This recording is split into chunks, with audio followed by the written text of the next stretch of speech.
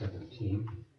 And just note that Councillor Valeria is unable to join us tonight. He's still away, and that's with the consent of council.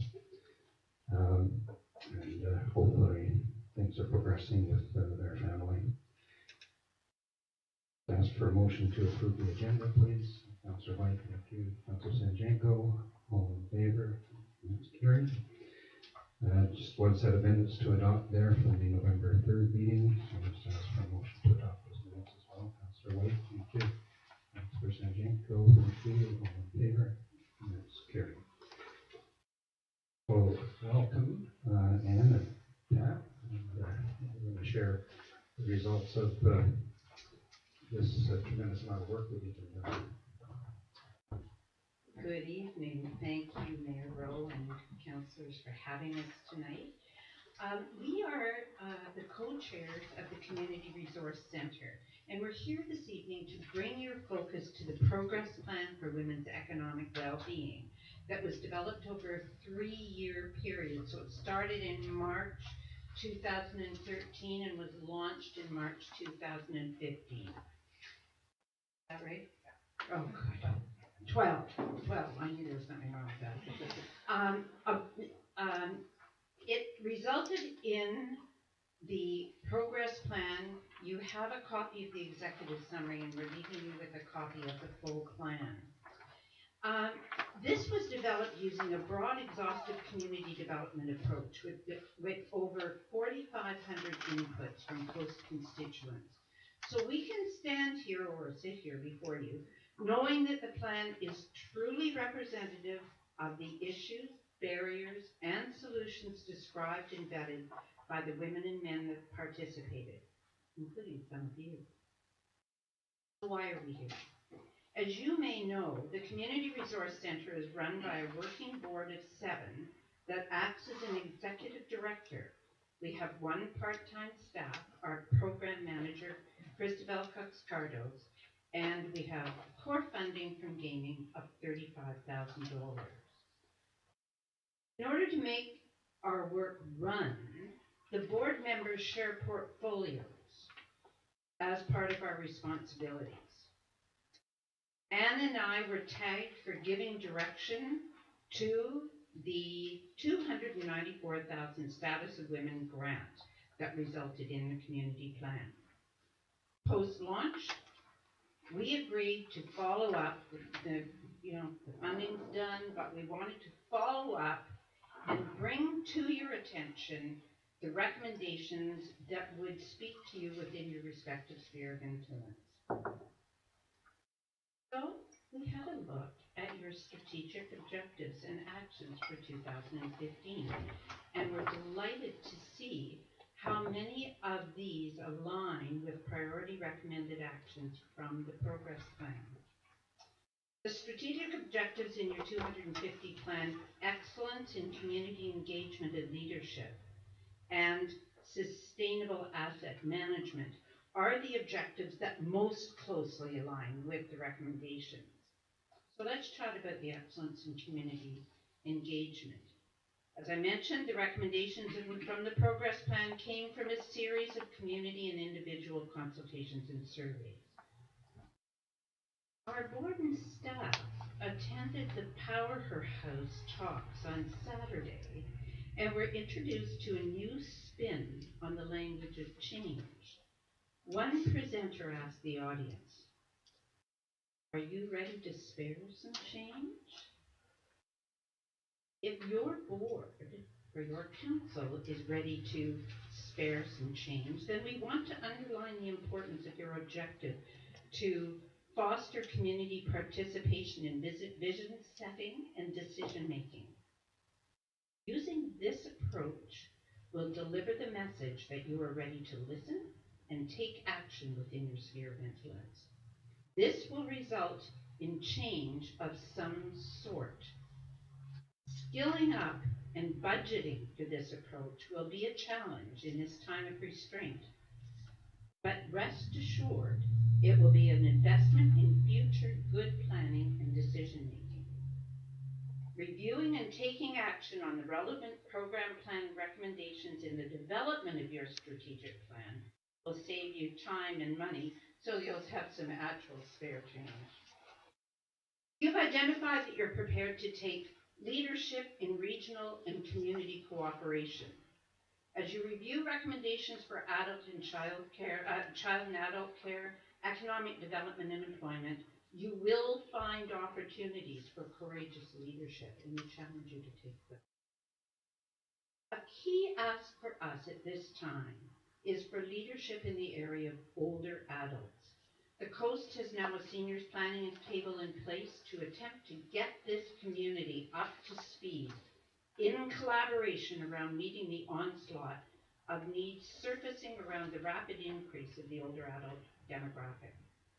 And we'll speak specifically to this, but suffice to say that without municipal and regional collaboration, we risk a return to a community that sees the growth of our older adult population as a problem, not an exciting opportunity. Perhaps not natural capital, as Manny would say, as defined, but human capital or capital nonetheless. Be sure to budget for effective community engagement processes around projects or developmental plans that come forward to you. And then just to touch on sustainable asset management, transportation was the #1 issue identified from women and men as a barrier to economic well-being. Maybe you can spare some change on this one. Many of your 2015 actions speak to transportation. Is there a way of thinking about transportation on the coast differently? Recommendations in the progress plan ask you to focus on collaboration with other municipal governments, and we know that you do that to some extent. But to research those needs, the services, multimodal integration, and participation with a wide range of voices in a solution-focused ferry advisory group.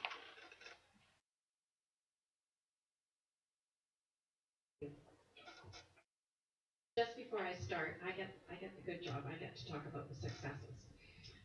But you'll notice in your executive summary, it's really well laid out. The issues are on one side with the recommendations on the other. So it's really helpful when taking a look at that.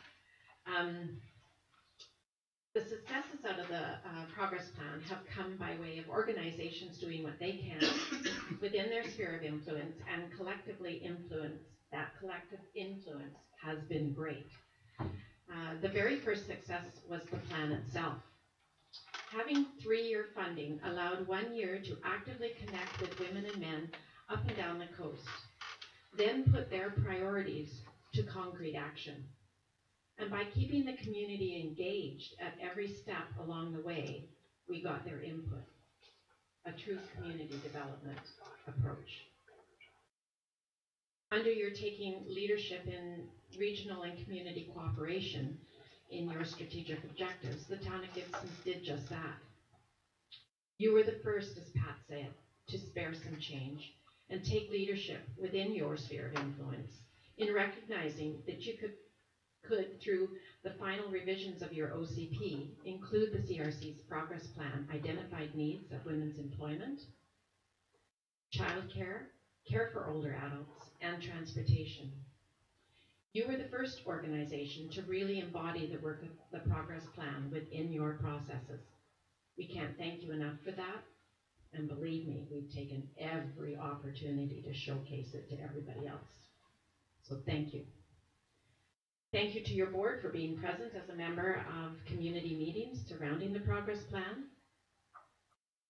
And just knowing where to get access to information was a barrier identified in the plan.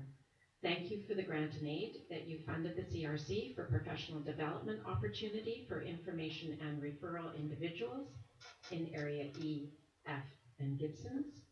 We know so well the incredible successes out of Area A and B, which were funded from their economic dollars. And we're looking forward to the reports from Area E, F, and Gibsons that will be out in a couple of months. This will mean that we will have information and referral hubs established up and down the coast. Hubs in Pender, Half Moon Bay, Sechelt, areas E and F, and the town of Gibsons. The superintendent of schools, Patrick Bocking, was involved in the advisory committee for the progress plan. When childcare became one of the issues, he jumped on the opportunity to support women by providing 70 childcare spaces in 2 schools with expanded hours on a bus route, one in Gibsons and one in Sechelt. The YWCA is the contractor.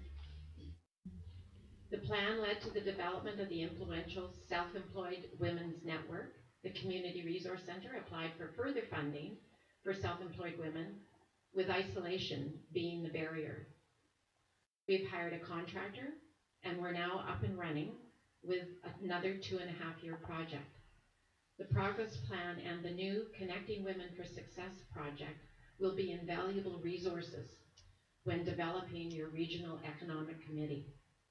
We would welcome collaboration with that committee. The Seniors Planning Table is up and running thanks to 1-year funding from the Community Foundation. There are more than 20 organizations and the involvement in over 50 individuals, some not connected with any organization. As well, there are 6 priority area action teams up and running. The Seniors Planning Table has made a very well received presentation to the District of Sechelt, and we strongly suggest that you be thoroughly briefed on the reach and the depth of the work of the Seniors Planning Table. These efforts, however, need to be sustained through collaborative funding from all Sunshine Coast governments. And we're beginning to look at a model, a 3-year MOU model, much the same as housing has been over the last couple of years. And we're moving forward to an intergovernmental meeting in January at the request of the District of Sechelt. It isn't every day that a rural string of communities such as ours receives $454,000 over 5.5 years to address economic well-being for women. Much thanks goes to the Status of Women for funding the Community Resource Center, $293,000 over 3 years, followed up by another $164,000 over 2.5 years, especially at a time when the economy is so top of mind here on the coast. But the individuals we'd like to thank the most are the women and the men who stepped up at every opportunity to have input into the progress plan. They came out in numbers we never anticipated. Every community meeting was at capacity, and for our final launch, we had to change the venue in order to accommodate the people who signed up. Please know your constituents have clearly stated their needs. The Community Resource Center board and staff are very proud of the results. And we're here to hand you a $293,000 plan that your constituents have played a key role in developing through a community development process. And we're handing it to you for free. Please continue to make good use of it. So along with the executive summaries, I have 1 full copy of the plan for your planning department and 1 for your CAO. And the board have already received theirs. Thank you, and hope you have questions. Thank you. And it's a tremendous amount of work that you've done there. And the one word that you did mention tends to be a bit of an overused word in many cases, but sustained. And you know, quite often we can launch things and then they peter out because we can't sustain them somehow. And that's certainly key to the ongoing success of what you've already sort of developed. Councillor Sanjango? I'll just say a couple of comments, nothing that I haven't said to you before, but you know, thank you to the CRC for the leadership in this is a huge project, a huge undertaking, a huge amount of funding to coordinate and I was at a number of the meetings, and it was truly representative of you know, a lot of participation from a lot of different members of the community. And I'm excited to see that, funding was given a second time. That speaks a lot to your organization. I'm proud to sit on the SOAN network and do my part to help in the sustainability of the project as it moves forward. But I like how you've taken the initiative to work in with other organizations and make sure that people know the roles that they need to keep in order for this plan to take traction and move on from here. So just thank you very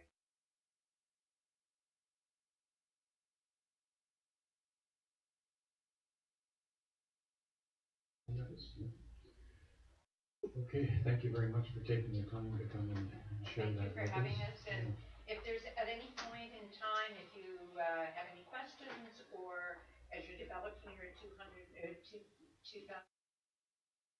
strategic plan, need any other material, any of our research, any of that sort of thing, old words of wisdom, then we'd be happy to help. Thank you. Thank you kindly. Thank you. Thank you.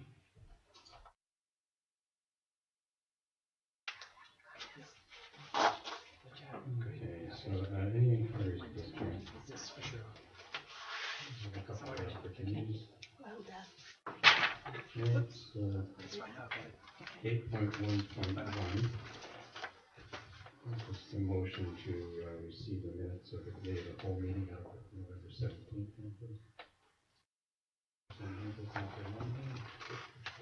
In favor? That's carried. 8.1.2, out of that meeting, was just to provide a follow-up workshop on affordable housing, so that can be funded. That moved by Councillor White, second Councillor Monday. Further discussion? No, all in favor? Okay, and that's carried. 8.1.3, affordable market rental housing proposal.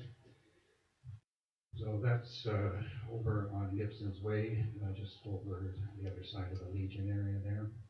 And really wasn't anything that was really concrete being brought to us at this point in terms of that proposal, but what they're looking at is creating essentially affordable rental apartments there, which council has certainly identified as a real need in the community. So these are just there for moving forward, I guess, some of the things that would be taken into consideration by staff, but there's other than that, that's really all. That's just signaling an intention to try to work creatively with property owners to, in fact, get some affordable rental housing in the town. So with that, just ask for a motion for that particular recommendation. Councillor White, thank you. Second, Councillor Sandenko. Further discussion? Okay, all in favor? That's carried. 8.1.4, this is the cash in lieu proposal for affordable housing in Parkland, and that's to make the payment of $93,758.57 for the affordable housing reserve fund, and then we'll lift, and the other part of that would be to lift the covenant so they can proceed with the development. Mover that, please. Councillor Sandenko, second. Councillor White, further discussion, all in favor? That's carried. 8.1.5 doesn't need a resolution, it was already dealt with today. Inquiries at this point. 11.1, Sea to Sky Clean Air Society membership. Just motion recommendation to receive a report and to continue or renew the membership of the town in that society. For that, Councillor Sandenko, second. Councillor Lumley, after discussion, Councillor White.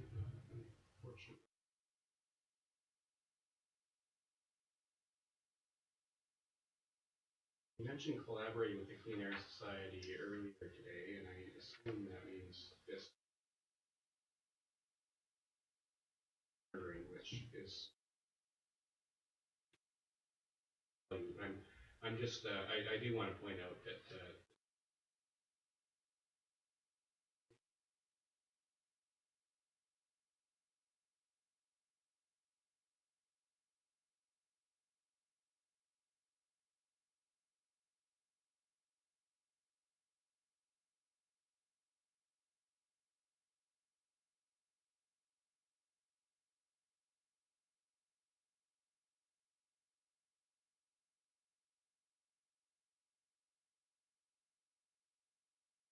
Yeah, I'm not sure how long you've been participating in this one, and I don't know if you know off the top of your head, Ian, it seems to me it's been a while. It has been, I think actually we might even be one of the kind of founding partners in that program. I think it goes back to, at least 2010, maybe '09. It's been a number of years.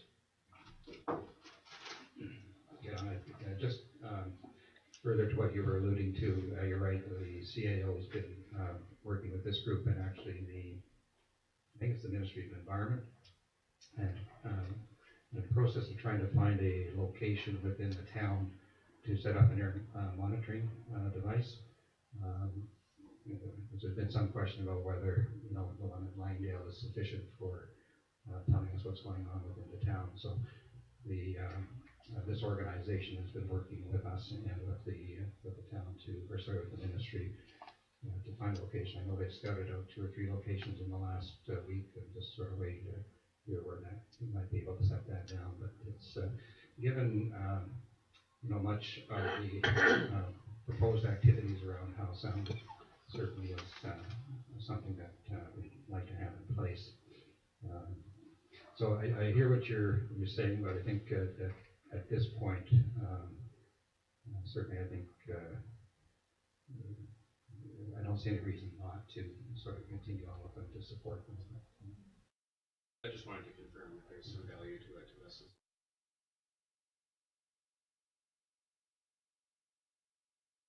Voting for membership organizations when we do have a lot of nonprofit interest in collaborating. Yeah, no, I do think that is very.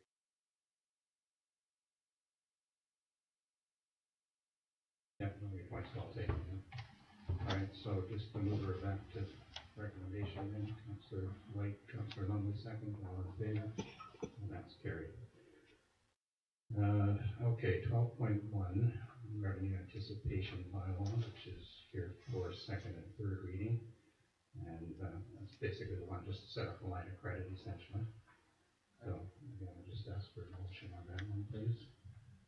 Councillor Lumley, Councillor Sanjanko, discussion, all in favor, and that's carried. 12.2, rates, fees, and charges amendment bylaw for second and third reading. Again, this is because of some minor changes in some of the various fees and so on that we've been through a couple of times. And so again, I'll ask for a vote on that, please. Councillor White, Councillor Sanjanko, all in favor, and that's carried. 12.3, park acquisition reserve fund transfer. So this is the one to move the funds from the park acquisition reserve fund to the capital project reserve fund. And this is here for second and third reading. If this proceeds at this point, then Ian, you have to make a submission to the Minister of Community, whatever they call themselves these days. Yeah, okay. Move that, Councillor? Yeah, I'll move it. Councillor, let me get a seconder and then we'll, second, Councillor Sanjanko. Yeah, go ahead. I wanted to question the timing on it too. I mean, we have been working on this for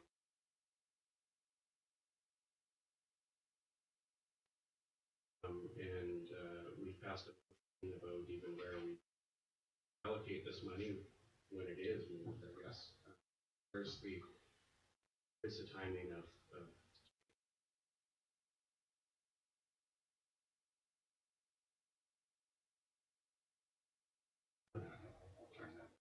Through you, Mr. Mayor, the submission will be made tomorrow. The process is to submit the bylaw to the minister for approval after third reading. So that tells the minister that we, had a discussion and are serious about moving forward. So the request along with supporting documentation will go off tomorrow, and then it's, whatever the timeline is.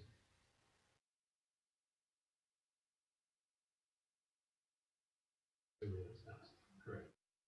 just Yeah. Okay. All right, so moved and seconded then. Further discussion? All in favor then? Okay, that's carried, so thank you, Ian. 2015 financial plan amendment bylaw. The Director of Finance has set out in his report the reasons why you have to some changes in capital expenditures during the year.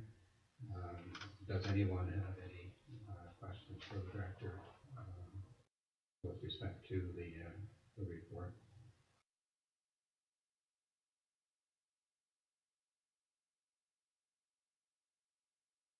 Or anything you wish to amplify on Ian at all? No? Okay. No, so there we go. Okay, this is just for first reading this evening, so we'll be coming back before us again, so. We'll move over back then, Councillor White, second then, Councillor Sanjanko. Further discussion, all in favor? That's carried. Ian, I would ask you, 12.5, just maybe to speak briefly to your report there.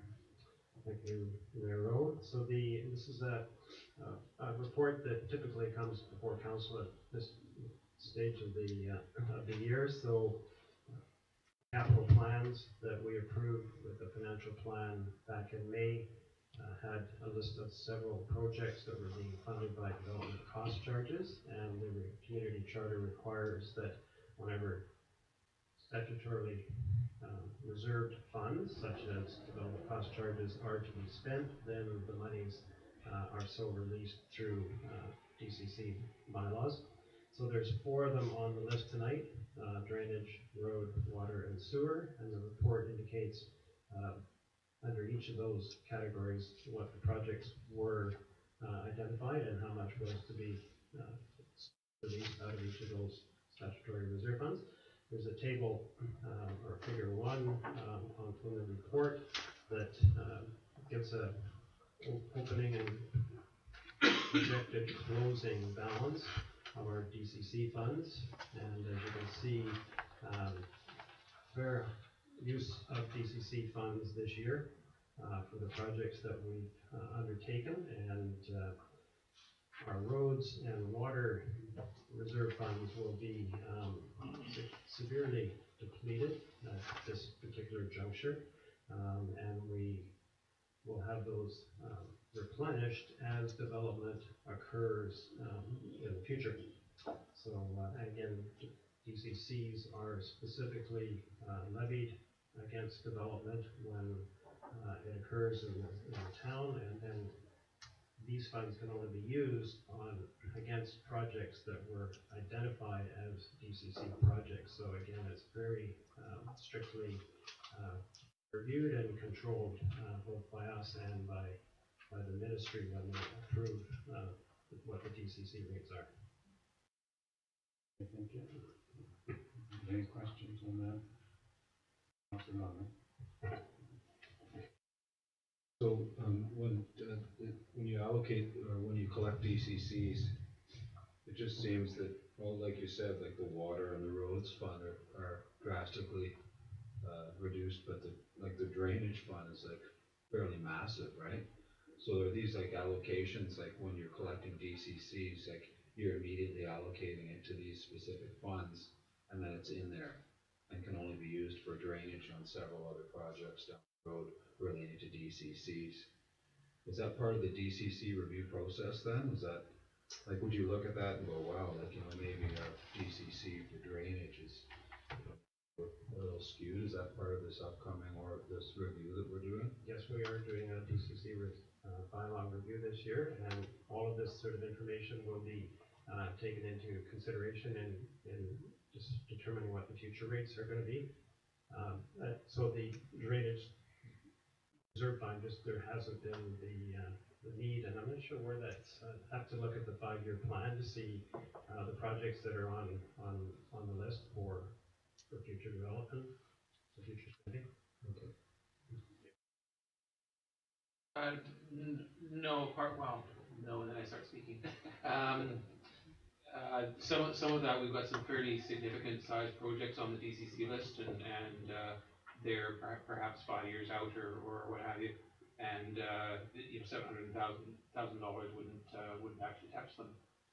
So just because you have money in the bank, it doesn't mean you don't have a project out there for at least.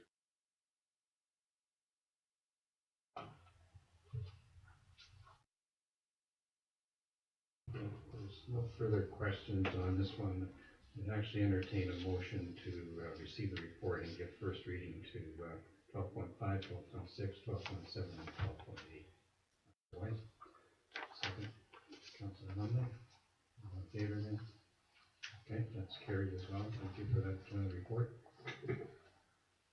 Any inquiries at this point?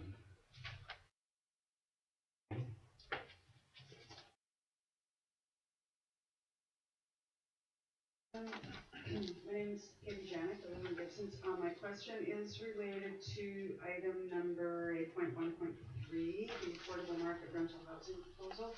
I noticed in the last little bullet there, they're asking, council is showing a willingness to consider a request for financial support with regards to the affordable housing component. No, that's a very good question that you raised there. This particular proponent, I think the number was around 10,000. I recall that as part of the submission that they were making to us as to why this was going to be good for the community, the affordable rental housing and so on, could there be a contribution from the town's affordable housing fund to alleviate some of this. Now, I have to say that one wasn't really comfortably received by council, shall we say. It's in there for discussion, but I wouldn't take that one to the bank. Okay, thank you. Mayor, Council, my name is Judith Conco, I live in Gibsons. My question is on Park Acquisition Reserve Fund transfer, and I'm a little bit miffed about this whole fund, and I'm a little bit confused on how long it's taken us to accrue that amount of money, and how long have we been saving that money?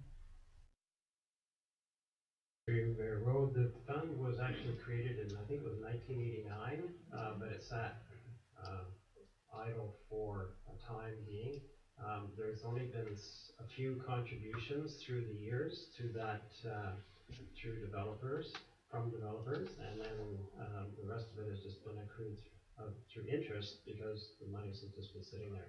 There's never been any money spent out of that fund, which you can only spend money for park acquisitions, not for maintenance or upgrades. So by depleting this fund, we are getting rid of Parks Acquisition Fund, which means that how long will it take us to save that money again? The fund itself will still be maintained. So, for example, there's a development up on Reed Road at the end of Aurora Way that's about to come on stream, and part of what they have to do is provide either parks or funds. I'm not quite sure how that one's going to unfold yet, but there will be funds that will continue to come into the park fund. So we're starting back at square one. Yes. What about the George? Is it has it got a huge big amount going into that park acquisition?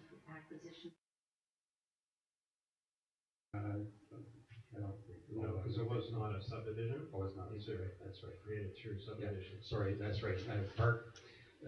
Park dedication is only required when there's an actual subdivision, and so that's when they have to provide it. So, for example, if it's Gospel Rock, although there's no application before us at the present time, the previous council had identified about 3 areas for park dedication if and when any proposal comes forward for an avenue. Okay, so I guess I would just I'm understanding that money is supposed to go to the public market, and I'm wondering how that could be considered a park. And I realize that you are transferring the money, so then it doesn't actually have to go to a park if you get transfer. Am I correct? Yeah, that's correct. If it goes into the capital projects fund, then council can determine what to do with that. Although there are constraints, it still has to be sort of a capital type of project as opposed to just operations. So when you look at the resolution that council had made about those funds, you'll see that we'll be discussing with the market what that looks like in terms of how it's going to be reflected for the town.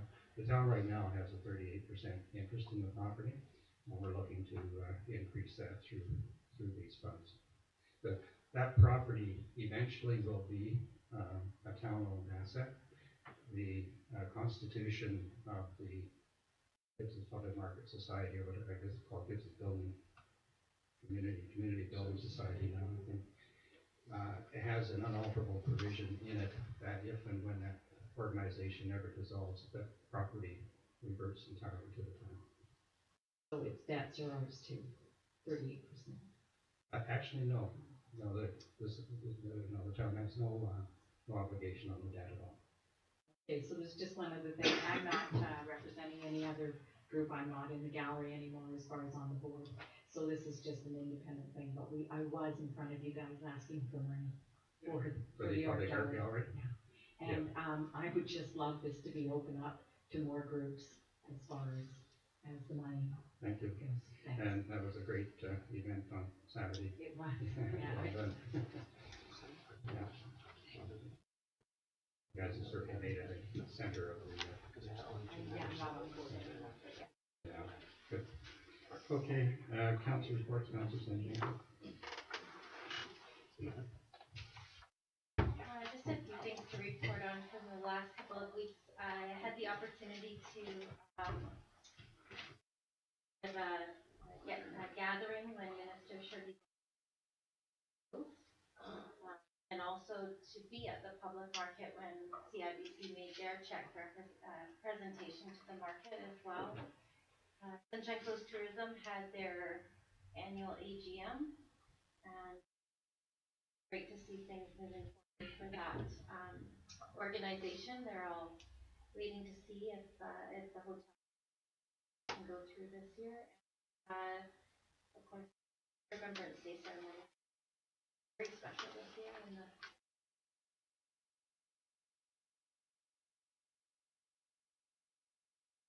Is there anything you want to add to this part, or we can wait for your? Yeah, not this, Councilor Long, anything? Okay.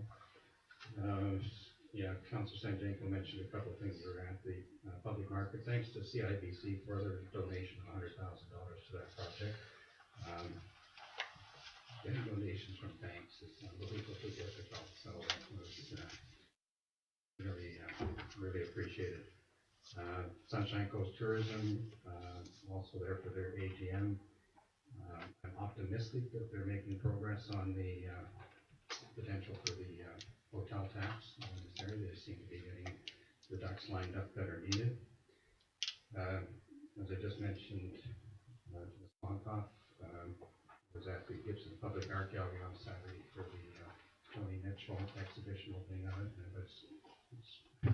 was wall-to-wall people. It was really great, so thank you for that.